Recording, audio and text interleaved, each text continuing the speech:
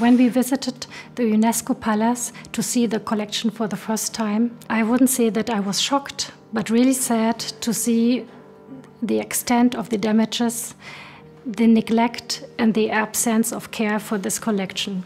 But in the same time, this first visit meant the beginning of our restoration project. Today we are restoring over 600 paintings that will be hopefully shown in the future to the public. BeMA, Beirut Museum of Art, is a non-profit organization registered in Lebanon, a new cultural platform highlighting modern and contemporary art from Lebanon and from the region. BeMA will include the unique modern and contemporary art collection of the Ministry of Culture. This collection is unique in many ways. First of all, it's a comprehensive collection that includes the major Lebanese artists and their works from the 1950s until the 1990s. Secondly, and what's very interesting, is that it includes quite a few lesser-known artists that are yet to be discovered by both the public and researchers. And finally, and most importantly, this collection is unique because it's in fact a national treasure as well as a national heritage. So since 2022, the BeMA Museum created the Research and Archive Department. Our main mission is to encourage and develop research and art history study. The first mission for the moment is to collect and preserve archives coming from personal archive of artists, institutions, or any related historical actors of the field. The department is also focusing on creating an online database. This database will be a resource space where we will share and give access to information and resources regarding the archive we are hosting or acquiring, and regarding essays and articles that will be produced and created by invited researchers. What will differentiate BeMA from other museums is first the location.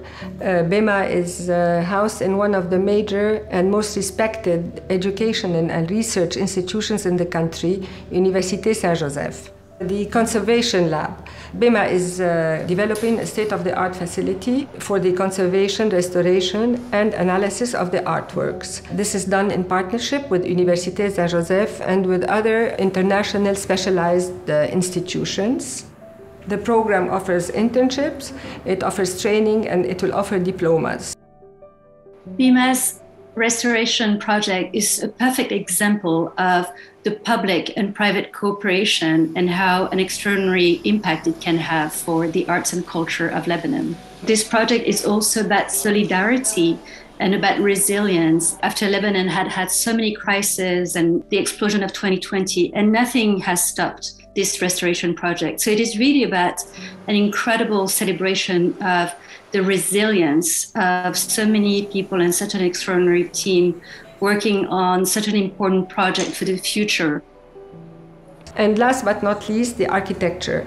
The architect is focusing on exactly what a 21st century museum should be, which is a museum as a community and not as a temple.